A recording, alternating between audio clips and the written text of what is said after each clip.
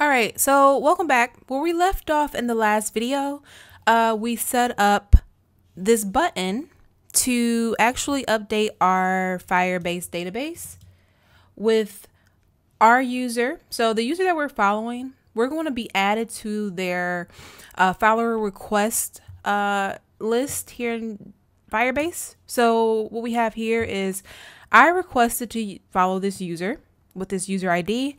This is my user ID and the information about me, basically. So in this video, we'll be taken care of. We'll be adding on to that. So if the user is private, this will take place. But if the user's not, we'll just go ahead and add them to our following list.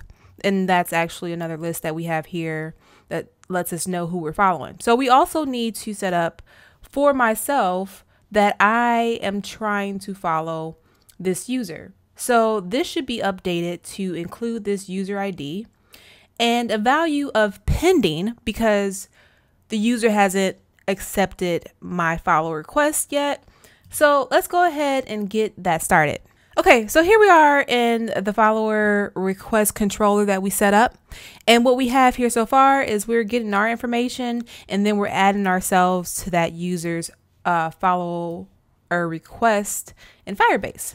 So another thing we need to do at this point is we need to be able to, or we need to add this user to our requested following. So the way we're going to do that is we're going to go ahead just like before. Let's actually separate this.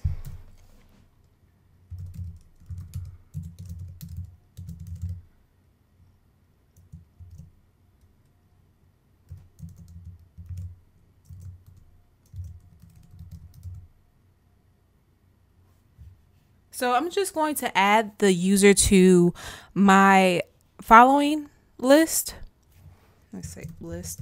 You could probably think of a better, I guess, name for this, but you know, I'm having a hard time doing that, but whatever. Anyway, so what we're going to do is in our following list, we have both a user ID and a status. So we're going to go ahead and pass that to this method. It's going to be, the user is going to be a string, and that's going to be the user's ID. And we're going to have another string that's going to be the status. And that's also going to be a string. And that's the pending or true. So if the user has a profile that isn't private, we can just go ahead and follow the user. If we do, then we need to set the pending to, well, the follow request to pending.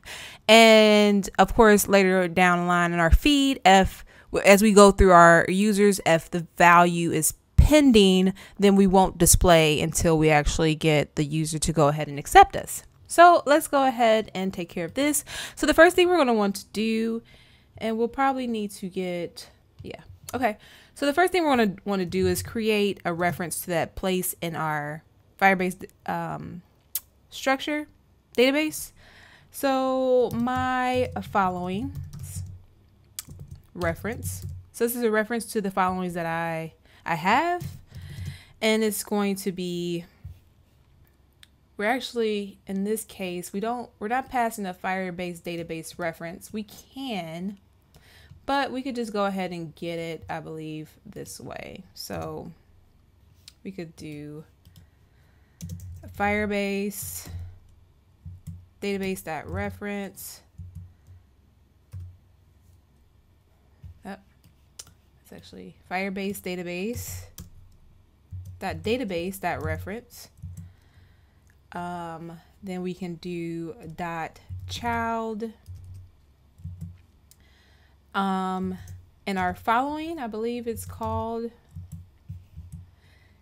.child, and then my user ID. So I actually need that too. I'm getting it all here, and I guess I could pass it to this function instead of having to get it again. So let's go ahead and do that. Current user is going to be a type string, and I'm going to say that the child is going to be our current user. Right, so if I go back to Firebase really quickly, I see that In the database, I have a structure called following. And in there, I have my user ID, and that's kind of where we are. So now we're just going to add a value pair into this location of the user that we want to follow, and then the status, right? So once I get this, what I want to do is I just want to my following reference dot update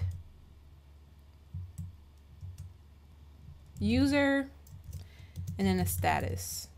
All right, so here we're just basically trying to add this user that we're going to pass in, and then this status. So let's go ahead. So we updated the user's information, so let's update ours.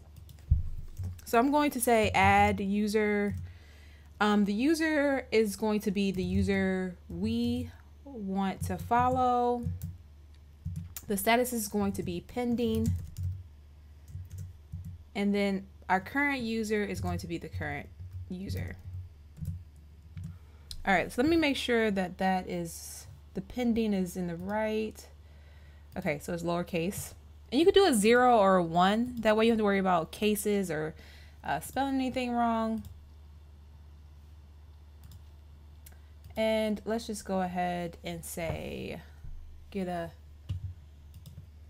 var. Let's get a weak var.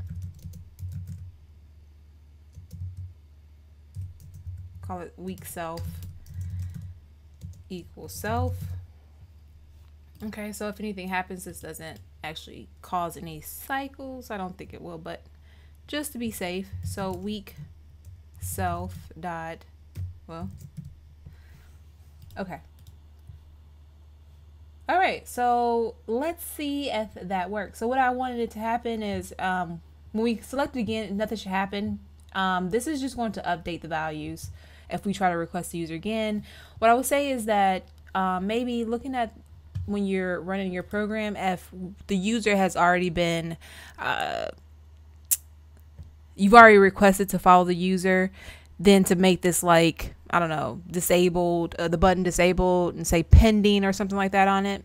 I don't know if we'll look at that, but so I'm going to try to follow new user, well, new request sent. Let's go to Firebase and see if we got what we needed.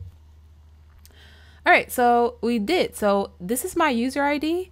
This is the user I want to follow, and it set the status to pending. So now I have this user that's a pending, and you could do this either way. I'm sitting here thinking about it now. You could probably have folders underneath here that says users that we're following versus the users that are pending, but it's up to you. It's up to you. Yeah, so thanks for watching. In our next video, what we're going to do is we're going to want to, of course, modify the user's profile to either be private or to be public, and then use these what we just set up here to either get added to a list or to start following a user, to add this user to our user list, but with a true value.